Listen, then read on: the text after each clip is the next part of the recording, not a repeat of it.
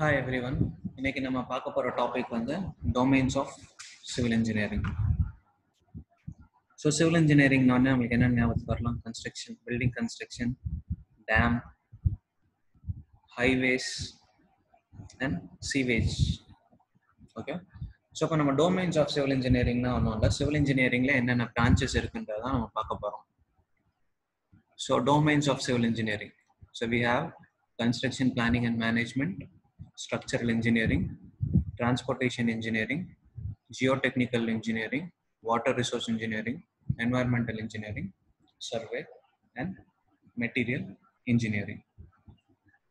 So first we'll look what is construction planning and management. So இதில் ரெண்டு word இருக்கு, construction planning and another one is construction management. So first we'll see what is mean by planning. So பிளானிங்னா ஒன்றும் இல்லை, இப்போ நம்மளுக்கு ஒரு 3 நாள் leave கிடைக்குது. ஸோ அந்த 3 நாளாக நம்ம எப்படி பிளான் பண்ணுறோம்? ஸோ ஃபர்ஸ்ட் நாள் நம்ம என்ன பண்ணலாம், ஃப்ரெண்ட்ஸோட விளையாடலாம் அப்படின்னு பிளான் பண்ணுவோம். செகண்ட் நாள் ஒரு மூவி போகலாம். தேர்ட் நாள் ரெஸ்ட் எடுக்கலாம். So that is planning. அதாவது ஒரு பெரிய ப்ராசஸை எப்படி நம்ம ஸ்ப்ளிட் பண்ணி ஸ்கெடியூல் டைப்பில் ஃபார்ம் பண்ணுறோன்றது தான் பிளானிங். அதே மாதிரி ஒரு பில்டிங்க்கு எடுத்தோம்னா ஒரு பில்டிங்கோட ப்ராஜெக்ட் டியூரேஷன் இருக்கும். ஸோ ஃபார் எக்ஸாம்பிள் ஒரு பில்டிங்கோட ப்ராஜெக்ட் டியூரேஷன் 1 இயர்னு வச்சுக்கலாம். ஸோ அதை நம்ம என்ன பண்ணலாம், 1 மந்த் 2 மந்த் 3 மந்த் அப்படி மந்த் வைஸாக 12 மாசமாக தனியாக ஸ்ப்ளிட் பண்ணி ஸ்கெடியூல் பண்ணலாம். ஸோ எதுக்காக இது இருக்குது இந்த பிளானிங், இதோட இம்பார்ட்டன்ஸ் என்னன்னு பார்த்தோம்னா, இப்போ நம்ம 11th மந்த்தில் இருக்கோம், நம்ம பிளானிங்கே பண்ணல, 50% ஆஃப் த ஒர்க் தான் முடிஞ்சிருக்கு. அப்படின்னு பார்த்தோம்னா கடைசி 1 மந்த்ல நம்ம மீதி இருக்க 50% முடிக்க முடியாது. ஸோ பல ஃபாரின் கண்ட்ரிஸ் என்ன பண்ணுவாங்கன்னா, இப்போ ஒர்க்கை வந்து அந்த ப்ராஜெக்ட் டியூரேஷனுக்குள்ள முடிக்கலன்னா ஹியூஜ் பெனால்ட்டிஸ் பே பண்ணுற மாதிரி இருக்கும். ஸோ நம்ம என்ன பண்ணுறோம், இப்போ இந்த ஸ்கெடியூல் போட்டோம், ஒரு மந்தாக பிரிச்சோன்னா இப்போ ஃபர்ஸ்ட் மந்த் ஒர்க்கு கரெக்டாக போயிருக்கான்னு செக் பண்ணிக்கலாம். நம்ம பிளான் பண்ண மாதிரி வந்துருக்கா, ஓகே. செகண்ட் மந்த்தும் கரெக்டாக வந்திருக்கா, ஓகே. தேர்ட் மந்த் நம்ம பிளான் பண்ணுற அளவுக்கு வரல, ஸோ அதோட கொஞ்சம் கம்மி பர்சன்டேஜ் தான் முடிச்சிருக்கோம். அந்த டைமில் நம்ம என்ன பண்ணலாம், 4th மந்தில் நம்ம கொஞ்சம் ரஷ் அப் பண்ணணும். ஸோ 4th மந்தில் என்ன பண்ணலாம், ரெண்டு விதமாக அதை நம்ம இன்க்ரீஸ் பண்ணலாம். ஒன்று வந்து ஒர்க்கிங் டைம் இன்க்ரீஸ் பண்ணலாம், அல்லது நம்ம வந்து மேன் பவரை இன்க்ரீஸ் பண்ணலாம். Okay. So this is the benefit of planning. Next இதில் இருக்கிறது கன்ஸ்ட்ரக்ஷன் மேனேஜ்மெண்ட். ஸோ மேனேஜ்மெண்ட்னாவே தெரியும், manage to complete the project. ஒரு கன்ஸ்ட்ரக்ஷன் ப்ராஜெக்ட் இருக்குன்னா அதை எப்படி கம்ப்ளீட் பண்ணுறோம் with the help of how we are managing. So manage பண்ணுறதுக்கு நம்ம என்னென்ன தேவை, we need the resources. Resources na 3 things are very important. The first one is manpower, materials, machinery. Okay.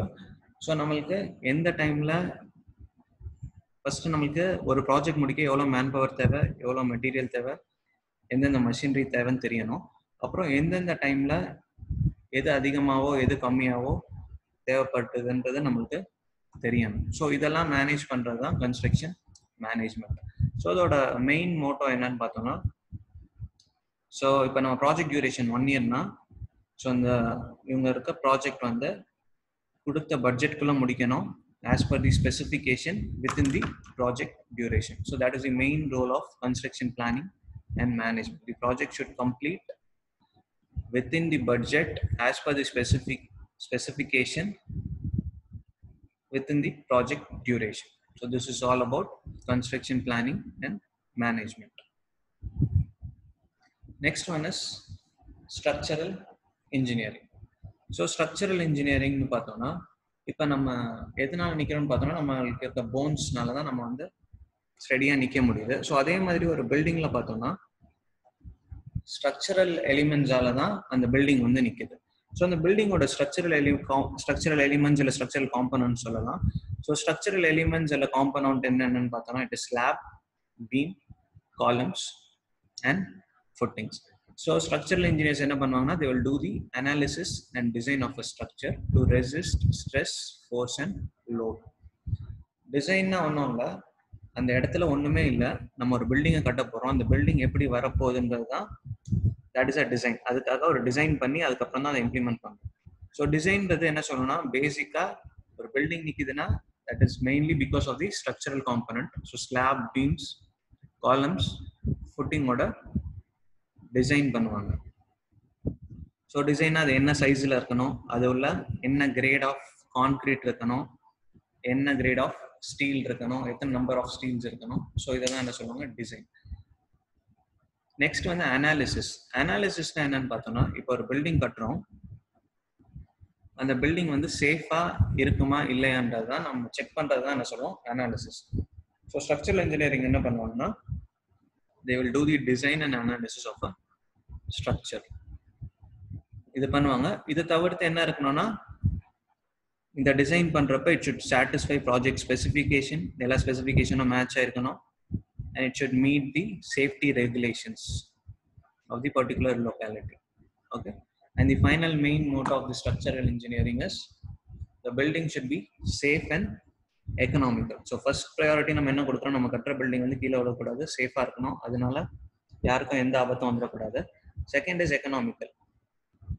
So எக்கனாமிக்கல்னு பார்த்தோம்னா, இப்போ ஒரு ஸ்லாப் இருக்கு, ஒரு ஸ்லாப் கன்ஸ்ட்ரக்ட் பண்றோம், அந்த ஸ்லாப் கன்ஸ்ட்ரக்ட் பண்றது 120 mm அந்த ஸ்லாப் சேஃபா தான் இருக்கும், 100 mm அந்த ஸ்லாப் சேஃபா தான் இருக்கும். ஸோ அந்த டைம்ல நம்ம என்ன பண்ணோம், will go for obviously 100 mm. ஏன்னு பார்த்தோம்னா ரெண்டுமே சேஃப் தான். இப்போ நம்ம 120 mm போனோம்னா என்னென்ன டிஸ்அட்வான்டேஜ்னு பார்த்தோம்னா, அதுக்கு தகுந்த மெட்டீரியல்ஸ் கூடும், அதுக்கு தகுந்த லேபர்ஸ் கூடும். ஸோ அல்டிமேட்லி அதோட காஸ்டும் கூடும். So the main Moto is structure should be safe and economical. The next one is transportation engineering. So transportation engineering, it is safe, comfort, convenient, economical and environmental compatibility mode of transport. So இதில் என்னென்ன வரும்னு பார்த்தோம்னா, highways, airways, waterways and railways. So highways என்னன்னு பார்த்தோம்னா, ரோடோட design, அதாவது geometric டிசைன்னு சொல்லுவோம். இதுல என்ன கவர் பண்ணாங்கன்னா, இப்போ பார்த்தோம்னா நம்ம டேர்னிங்ல போறப்ப நம்ம பாடி வந்து சென்டர் பாயிண்ட்டுக்கு வெளியே மூவ் ஆகும். ஸோ அந்த டைம்ல நம்ம என்ன பண்ணுவோம்னா, அவுட்டர் எட்ஜை ரைஸ் பண்ணும். So this all things will be taken care by the transportation engineer with help of the geometric design. Next பார்த்தோம்னா ஏர்வேஸ். ஸோ ஏர்வேஸ்ல என்னென்ன பண்ணுவாங்கன்னு பார்த்தோம்னா, ஏர்வேஸ்ல ரன்வே லென்த் எவ்வளோ இருக்கணும், ரன்வே லென்த் என்ன டைரக்ஷன்ல இருக்கணும், ஹேங்கர் எப்படி இருக்கணும், டாக்ஸி வே எப்படி இருக்கணும். ஸோ இதெல்லாம் பற்றி டிசைன் பண்ணுறது தான் it will be coming under Airways. அப்புறம் வாட்டர்வேஸ். வாட்டர்வேஸ்னா உங்களுக்கு என்ன தெரியும்னா, ஹார்பர். ஸோ ஹார்பர்னா என்ன, போர்ட்னா என்ன, ஹார்பருக்கும் போர்ட்டுக்கும் உள்ள வித்தியாசம் தெரியணும். ஸோ ஹார்பர்னா என்ன, ஷிப்ஸ் எல்லாம் வந்து எங்கே ரெஸ்ட் பண்ணுதோ, எங்கே ஸ்டே பண்ணுதோ அதுதான் நம்ம என்ன சொல்லுவோம், ஹார்பர்னு சொல்லுவோம். போர்ட்னு சொல்லுவோம் சில இடத்துல. போர்ட்னா என்னன்னா, ஹார்பர் மாதிரி தான், அதுல additional material loading and unloading facilities இருக்கிறது தான் நம்ம என்ன சொல்லுவோம், we used to call it as port. அதே மாதிரி next one is railways. Railways என்னன்னு பார்த்தோம்னா, so we have a train, எதில் மூவ் ஆகுது, ட்ராக், அந்த ட்ராக்ஸ் தான் நம்ம என்ன சொல்லுவோம், ரயில்ஸ். ஸோ ரயில்ஸுக்கு கீழே இருக்க மெம்பர்ஸை பலாஸ்ட்னு சொல்லுவோம், ரயில்ஸுக்கு கீழே இருக்கிறத நம்ம ஸ்லீப்பர்ஸ்ன்னு சொல்லுவோம், அதுக்கு கீழே இருக்க கோர்ஸ் அக்ரிகேட்டை நம்ம பலாஸ்ட்னு சொல்லுவோம். ஸோ இதெல்லாம் எவ்வளோ திக்னஸ் இருக்கணும், என்ன டைமென்ஷன்ஸில் இருக்கணும், ஸோ இதெல்லாம் கண்ட்ரோல் பண்ணுறது தான் ரயில்வேஸில் இருக்க டிரான்ஸ்போர்ட்டேஷன் இன்ஜினியரிங். ஸோ பேசிக்காக அது என்னன்னா, transportation engineering deals with the safe, comfort, convenient, economical and environmental compatibility mode of transport. Next is geotechnical engineering. So geotechnical engineering la rendu varum, one is soil, another one is foundation. So soil pathona ஒரு இடத்துக்கும் அதோட property change ஆகும், வேற வேற மாதிரி soil இருக்கும். Sometimes நம்ம depth போக போகவும் அதோட ப்ராப்பர்ட்டி சேஞ்ச் ஆகும். ஸோ அதில் நம்ம என்ன பார்க்க போறோம்னு பார்த்தோம்னா, அந்த சாயிலோட எஸ்பிசின்னு சொல்லுவோம், safe bearing capacity of soil. அந்த சாயில் வந்து எவ்வளோ லோட் பியர் பண்ணணுன்றத நம்ம கண்டுபிடிப்போம். So that is safe bearing capacity of soil. So நம்ம எந்த இடத்தோட ஸ்ட்ரக்சர் கட்ட போகிறோமோ அந்த இடத்துல அந்த சாயிலோட எஸ்பிசி எவ்வளோன்னு கண்டுபிடிப்போம். Okay, so that is soil engineering, soil mechanics. So next one is foundation engineering. இல்லை இன்னொரு பார்ட் வந்து it is foundation engineering. So foundation இன்ஜினியரிங்ல என்ன பண்ணணும்னு பார்த்தோன்னா, ஒரு பில்டிங்கோட லோடை எப்படி சாயிலுக்கு சேஃபாக டிரான்ஸ்ஃபர் பண்ணுது, அது வித் ஹெல்ப் ஆஃப் ஃபவுண்டேஷன். இதுதான் நம்ம இதில் படிப்போம், ஃபவுண்டேஷன் இன்ஜினியரிங்ல. ஸோ இதில் வந்து என்னென்ன டைப்ஸ் ஆஃப் ஃபுட்டிங்ஸ் இருக்கு, அதாவது isolated, combined, raft R mat. So பில்டிங்கை பொதுவாக ரெண்டாக கிளாஸிஃபை பண்ணலாம். அதாவது நம்ம இந்த ஒரு ஸ்ட்ரக்சரை கிரவுண்ட் லெவலுக்கு மேலே இருக்கிறதெல்லாம் நம்ம சூப்பர் ஸ்ட்ரக்சர்னு சொல்லுவோம்.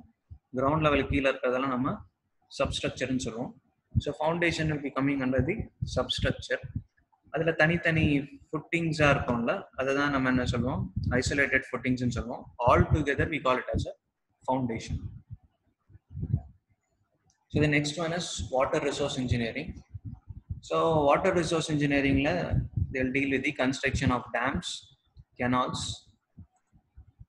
ஸோ இதில் ஃபர்ஸ்ட் உங்களுக்கு டேம்ஸ்க்கும் ரிசர்வாயருக்கும் உள்ள டிஃப்ரென்ஸ் என்னன்னு தெரியணும்.